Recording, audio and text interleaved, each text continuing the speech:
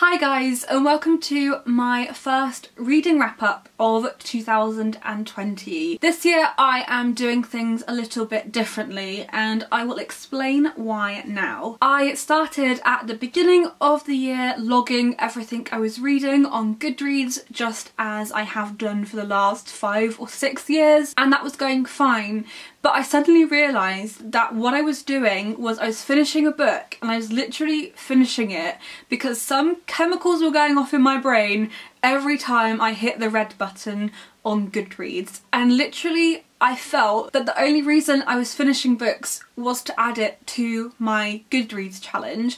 And this year my reading has changed as well, so I've been reading lots, but I haven't necessarily been finishing lots. I've been reading non-fiction, I've been reading other stuff that just doesn't necessarily fit into that you read it then you finish it mould, like poetry. And the other thing that I was feeling was that I was reading books every month, but I felt like I had to finish them by the end of that month, so I was rushing things, or I wasn't reading something because I didn't think I'd be able to fit it in by the end of the month, and so I wouldn't be able to put it into a monthly reading wrap up. So I just decided I've got to take this stress out of my life because it was stressing me out so much. And I think there was a light bulb moment one evening when I went to add something to Goodreads and I thought, I haven't got everything I want out of this book. I've read it, but I don't feel like I've taken anything from the experience. All I want is the buzz that comes with putting that I've read something on Goodreads, and that was not good. So I've changed the system. So I'm going to do recent reads wrap-ups. So wrap-ups might be every month, they might be every month and a half,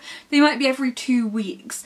I am not going to stick a schedule on my reading wrap-ups. I'm going to talk about lots of books in every wrap-up, so you're not going to miss out in any way whatsoever. In fact, I think that these wrap-ups are going to be so much better, and I'll get into that a bit later. But the other thing that I've done is that I'm putting some books on Goodreads still, but I've now got a reading diary where I have a page to put the books that I read every month with the number I've read that month, and also with a number of however many I've read so far this year. So in February I read 3 books and that takes my total up to 11, whereas in January I read 8 books. So in doing this, 1, I read more in January and that was great, and 2, I read less in February and that was also great because I was still reading just as much.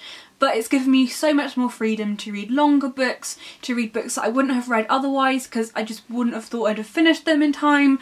This is going to work for everyone, I think. So that's my little disclaimer, my little notice at the start of this reading wrap up. It is the first of the year and we'll see how it goes. If it works, then great. If it doesn't, we can always go back. But I think this is going to be so much better for everyone. I think you'll enjoy them more because I'll be talking about poetry and all kinds of books that I just wouldn't have done otherwise. I'll be reading longer books, books that you've wanted me to read for ages. So I think it's going to work. I think it's going to be great. But that is what's going on. And now we've got that out of the way, we can get into talking about some of the books that I have read since the beginning of 2020. I would like to begin by talking about my favourite book of the year so far. This has been my most anticipated release ever since I first heard about it. I've been so excited to read it, and the publisher kindly sent me a copy of it, but that in no way affects my opinion because I was gonna buy it anyway, so it was just a nice bonus. And it is Glasstown by Isabel Greenberg. Isabel Greenberg is my favourite graphic novelist. She's written and illustrated 2 others,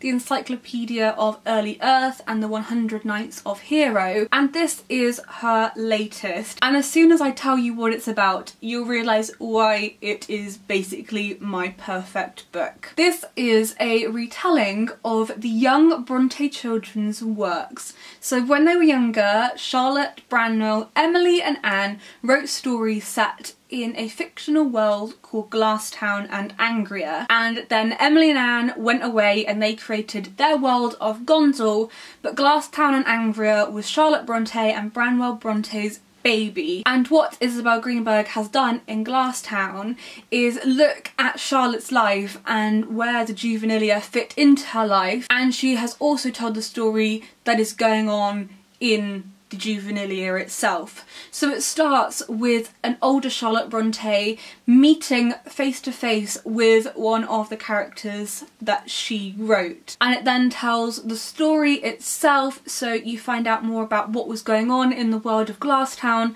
But the really good thing about this is that it does update it for a modern audience, and Isabel Greenberg is very good at doing this.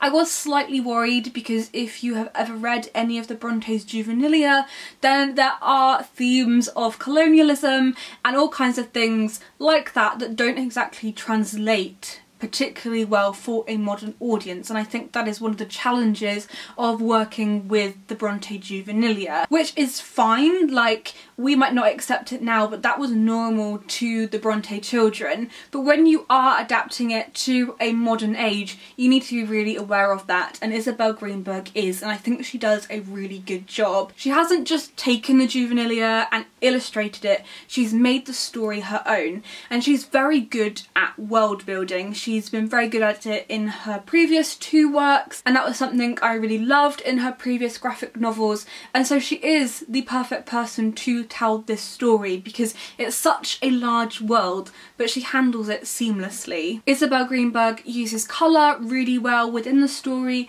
There are different colour schemes used for the different timelines, so it makes it very clear which part of the story you are reading and looking at. I have to admit that I might have cried when I was reading this because it meant so much to me to see this story playing out, and I felt the emotions that Charlotte was feeling in later life. I felt the wonder that the young Brontë children felt as they created their world, and the illustrations capture their emotions and their expressions and everything about their lives so perfectly. You can really tell she has done great research and look into the tiny details about how the Brontes lived. I am probably the worst person to review a book like this because I have a tendency to be pretty harsh when it comes to reworkings of Brontë novels, and that's just because I know quite a lot about the Brontes. I have read extensively their novels and also about their lives, but there were no issues that I could find with Glasstown, and if you love the Brontes and want to find out more about their juvenilia, this is amazing. If you're looking for a great graphic novel but don't necessarily know anything or love the Brontes novels, this is still amazing.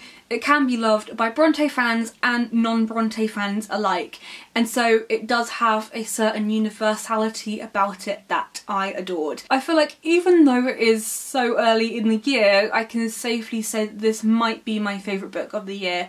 I really don't think that's going to change. I loved it. I thought that this was all of my dreams come true. And then we move on to not a graphic novel but an illustrated work. This is The Country Diary of an Edwardian Lady by Edith Holden. This is a book that I have owned for quite a while. It was a TV series, I don't know when, in maybe the 70s or 80s, and it was very popular for a very long time. I think it's probably most popular now on Instagram because you always see people featuring the book on their Instagram pages, particularly if they're interested in nature or want a nature inspired post.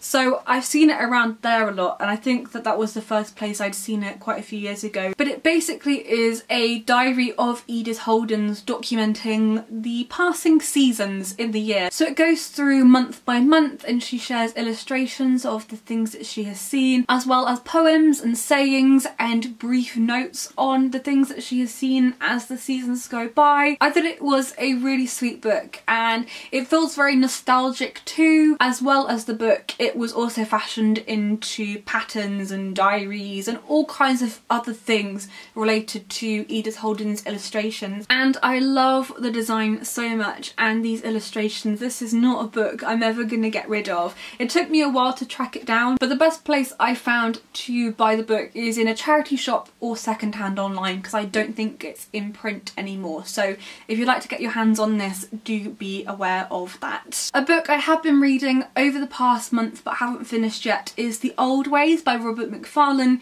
He is probably my favourite nature writer. I loved Landmarks by him, and I've read some of his other stuff before. The Lost Words is one of the best books ever, and this was one of his earlier books. I love this, and the reason I haven't finished it yet, and actually probably this is one of the books that kind of inspired my decision to change the way I was reading, is that I'm loving it so much. Why do I want to finish it now? I want to eke out the reading experience for as long as I can, because I get so much out of this when I read it that I don't want to just finish it in one go and then that's it, I'm going to forget about it. This is a book that I really want to take my time with, and I really want to explore it, because the book really is about exploring the landscapes, and I'd love to go to some of the places in the book and read other chapters while I'm there. I want to feel as I'm reading it that I'm having an experience with a book like this, and so I am taking my time with it and I am really loving it. The basic premise of the book is that Robert Macfarlane is exploring the old ways, the paths that have been in Britain for millennia, and not just physical paths but paths across oceans and paths that have history to them. One of the things that I love about Robert Macfarlane's writing is that he leads me in lots of different directions, so he references other books and other writers in here that I love to then go and read. So one of the other writers that I have been reading since is Edward Thomas. I have his collected poems and I've been loving picking this up whenever I feel like I'm in the mood.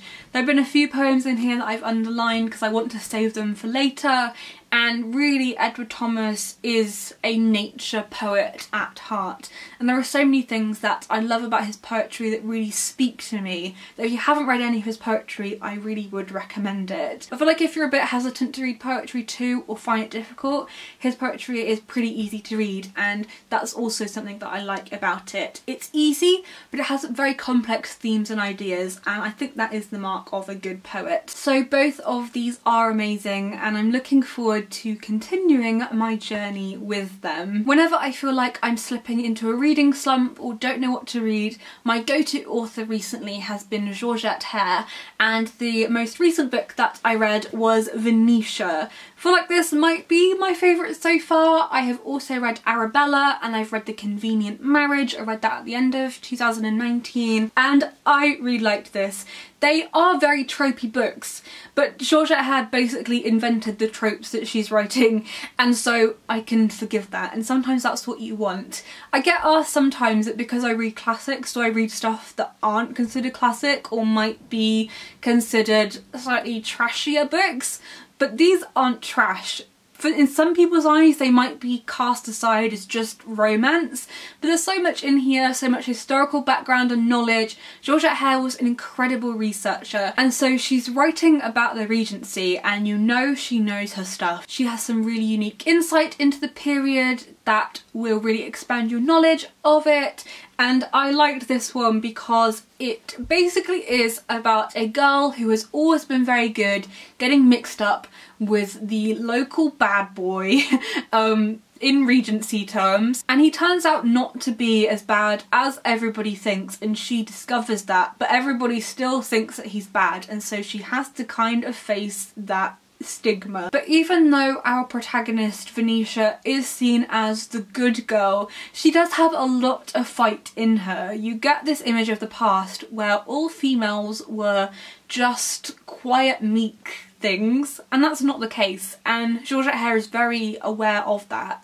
actually women were multifaceted then just like they are now, and every woman you meet in the Regency period was different, and so all of her characters are different in her book, and I really loved Venetia. I loved the spark within her, and I feel like this is a book that I am going to be returning to. I like reading some of the scenes sometimes, even if I don't reread the whole book again.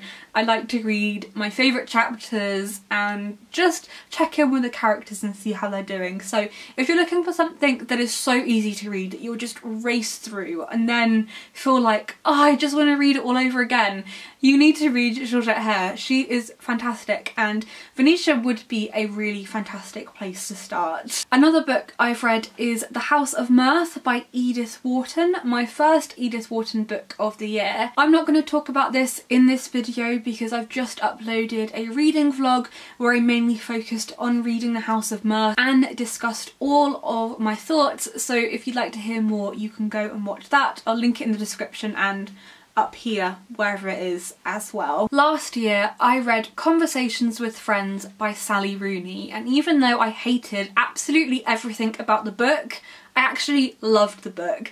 I hated all the people in it, I hated what they were doing, but I loved the writing style and I loved Sally Rooney's insight. And she's quite controversial. Some people love her writing, some people hate it, some people just don't get it. And I am of the opinion that I am a Sally Rooney lover, and there's something about her books that you can just fall into, and they're quite complex in theme but quick to read, and the more I read of her writing, the more I like her. So in the last month I have read Normal People, and my main motivation for reading this is that it's going to be a BBC Three adaptation within the next few months, I think, so I wanted to read it before I watched it. I watched the trailer, which I thought was really good, and then it reminded me that I had a copy, and so I thought it's about time that I read this. And this follows two characters, Connell and Marianne, from when they are young and kind of start this relationship that they don't tell anyone about, and then they go away to university, and it's about them growing up and changing. And I liked Connell. I didn't always like the things that he did, but I liked him as a character. I struggled to kind of understand Marianne, but that was more because of my life experiences and the things I can relate to, rather than that she's a totally unlikable character. I feel like there is a touch of the unlikable in all of Sally Rooney's characters, and that's a good thing, because real people all have a touch of the unlikable. There will be some people in life who don't like me, and other people who will like me for the reasons others dislike me, and this is something that Sally Rooney is aware of, and I think that's what makes her characters so complex, and one of the reasons I think her books have been so successful, because she taps into this and you can kind of go, yeah, I can relate to that, and I know that I don't want to relate to that, but I know that that's one of my character flaws. And she is quite observant in that manner, so I feel like I'm gonna try and read everything that she writes in the future. I might not like all of her books, but so far she has been a big hit with me, and I think that you've got to give her books a go, because you won't know if you like them until you read them. So this was a big success with me. I really liked it, and I can't wait to watch the upcoming adaptation. And then the final book I want to talk to you about is the most recent book that I have finished reading, and it is called Such a Fun Age by Kylie Reid. This has only just come out and it has proved really popular. It's hit lots of bestseller lists and lots of people have been talking about it, and I bought it and then I read the first page and then I just knew that I had to read it then and there. I couldn't put it down. I found that the writing style was intensely readable, and there was something about it that just drew me in. This is set in America and it follows Amira, who is a babysitter for a white family, and when she goes to the supermarket one night with the child that she's babysitting, she gets stopped by, I suppose the security guard is what we'd say in the UK, but I don't know if it kind of differs in the US, and she gets stopped and questioned and is basically told you cannot be looking after that child because of the way that you look. And not just the way that you look, but the way that you are dressed. You do not look like you are fit to look after this child. And for Amira, this starts a chain of events. This incident is recorded and she then meets again the man who has recorded it. We learn more about inspirational blogger mother Alex, whose child Amira babysits, and is about race and relationships, and leaves you with the question, who is in the right and who is in the wrong? It is, like I said, intensely readable, and I think it's something that everybody should read. This is one I would highly recommend because I raced through it. It is fantastic. I think it would be very hard not to love. So those are the books that I have read recently. I really hope you enjoyed this video and this slightly different format. I don't think there'll be any huge differences that you can notice, but I hope that you have enjoyed it nonetheless. So thank you so much for watching this video, and I will see you guys soon. Happy reading!